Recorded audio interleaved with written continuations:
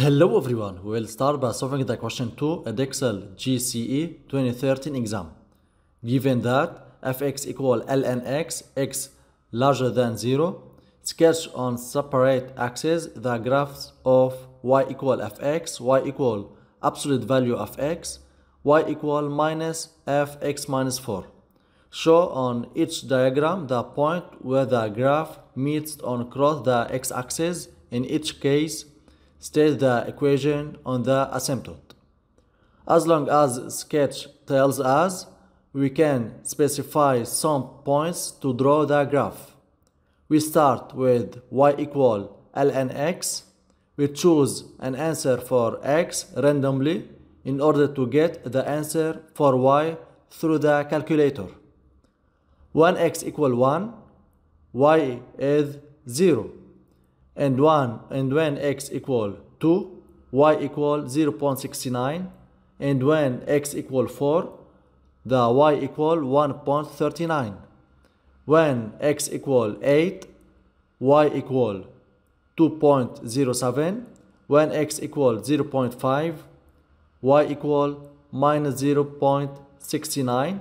And when x equal 0.3, y equal minus 1.2.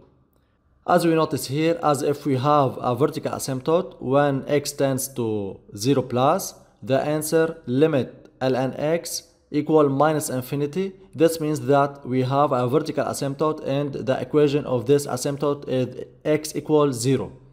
Now we connect the points to get the graph.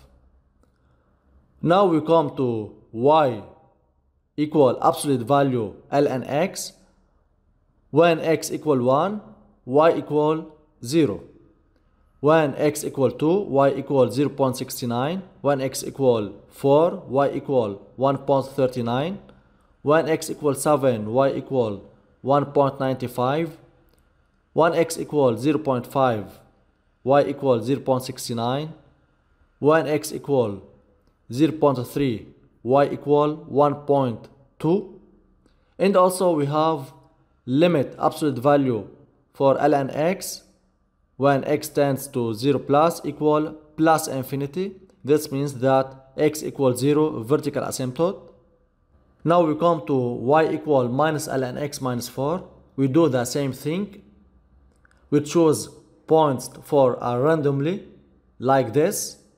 We also have limit for minus ln x minus 4 when x tends to 4 plus equal plus infinity. This means that x equal 4 vertical asymptote.